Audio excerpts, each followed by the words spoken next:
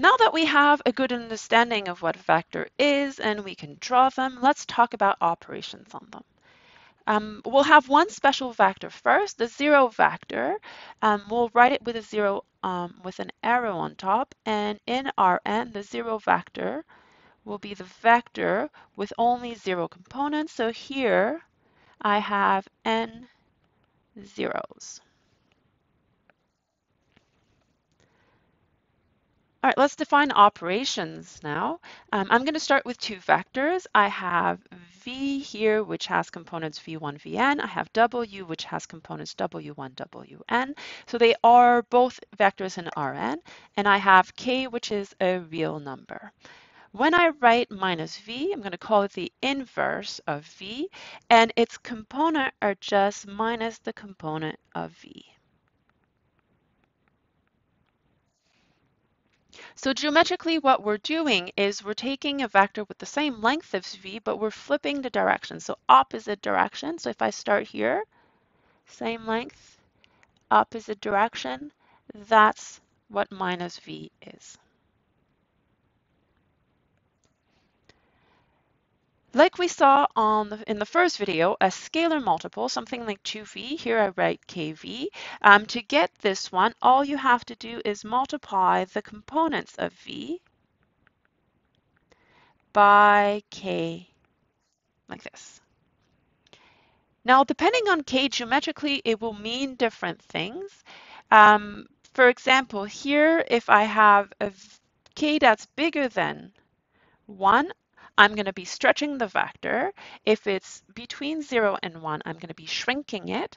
And then for negative ones, I'm going to be doing the same thing but to the inverse. So k less than minus 1 is stretching the inverse, and k between minus 1 and 0 is shrinking the inverse.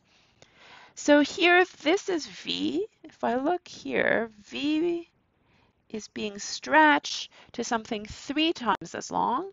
So this one is 3v. Now in the second case here, the vector's going the opposite way. So let's erase it. It's going the opposite way. So I will put a minus to say it's the opposite way of length 2. So minus 2v. All right, and then the sum of v and w, we saw what to do here. We just take the components and add them to the corresponding components. Up, vn plus wn. Geometrically, this is very interesting. We can picture the sum in two different ways. So the first one is tip to tail. This is a lot like the one we had on the first page. I'm going to start at the start of v, and I want to do both displacement. So I would first do the v displacement and then walk along w, and the total displacement, that will be v plus w. So we call this tip to tail because we're placing the tip of v and the tail of w together. There's another way of seeing that same vector v plus w. So if I place v and w starting at the same point, I could draw a parallelogram like we did when we drew vectors in 2D and in 3D.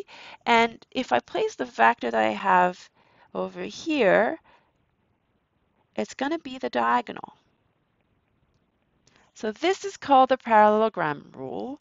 If I put v and w, we'll call it tail to tail, the two tails together, then v plus w would be the diagonal of the parallelogram that starts at the same point. All right, so that's the sum. For a difference, we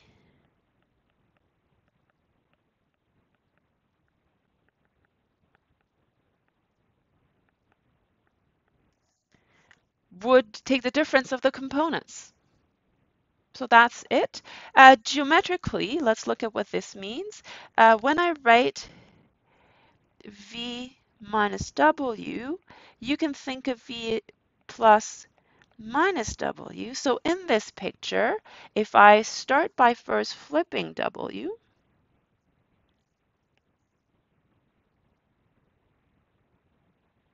like this. Then V and minus W are tip to tail, and I could take V first and then minus W, and I'll land over here at V minus W. All right, so you can do tip to tail with V and minus W. Now, if we go back to a parallelogram, that purple arrow would fit nicely over here. And so this is V minus W. It's the other diagonal of the parallelogram. And one way to think of this that I like is if I start at this point, I follow W backwards, hence the minus W, and V forward. And so I get minus W plus V, or V minus W.